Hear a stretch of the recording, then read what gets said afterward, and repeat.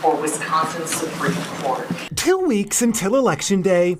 Wisconsin voters will choose. In their only joint debate, the eyes of the nation on Wisconsin again. And you're willing to say anything to get what you want. Former Justice Daniel Kelly. He is a true threat to our democracy.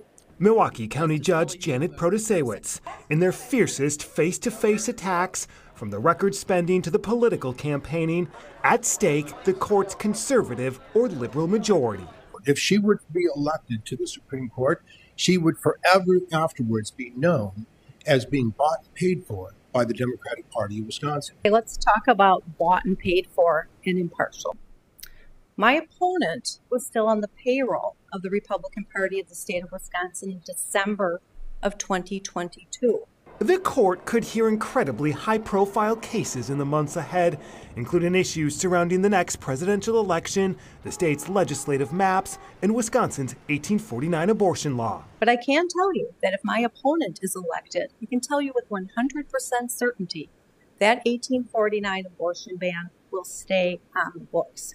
I can tell you that. Yeah, that's absolutely not true. Once again. So this seems to be a pattern for you, Janet, just telling lies about me. So you don't know what I'm thinking about that abortion ban. You have no idea.